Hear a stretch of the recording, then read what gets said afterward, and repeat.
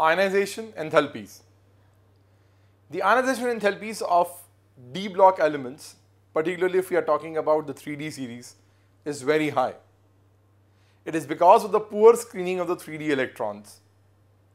So what we find is from scandium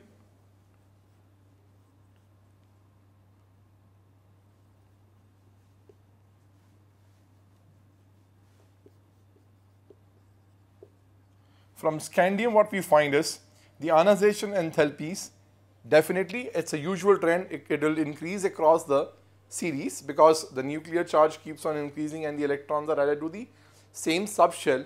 So due to the increase on the nuclear charge, and the size remains almost the same because the electrons are added to the same subshell, what we find is the ionization enthalpies increases.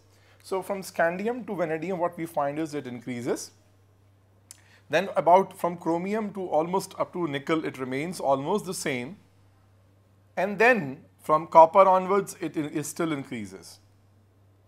But if we see those values minutely, what we will find is, as such, the trend is not very regular. It's almost an irregular trend, though it is increasing across the series in general. But if we see minutely, we find it's irregular. The main reason is, I'm talking about the first ionization enthalpy. The reason is because we know we have 3D 1 to 10 and 4s 1 to 2.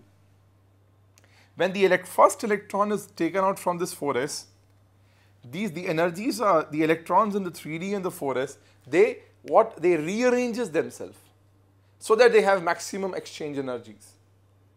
Now due to these rearrangement which takes place in different elements in different ways, what we find is, as such, we have a lot of differences.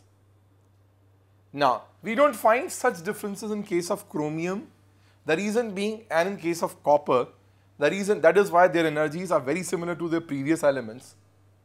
The reason is because they don't have any choice of any alteration in the number of electrons. There is no as such jumping can be taking place from the 4s to 3D. The reason being because they all are having only one electron in the 4s. Rest of the elements, what we find is, they show changes. And zinc being having the highest ionization enthalpies because of the completely filled 3D10 and 4s2 configurations. So what we find, this is the trend usually we have in case of 3D series. When we move down, what we find is the 4D series elements are having lower ionization enthalpies than the 3D. The reason being pretty obvious because their sizes are larger than the 3D, and what they have is the electron to some extent gets screened. But what we find is, when we move to the 5D series, what we find is 5D series ionization enthalpies and 4D series ionization enthalpies are quite comparable. The ionization enthalpies of 5D series are very high.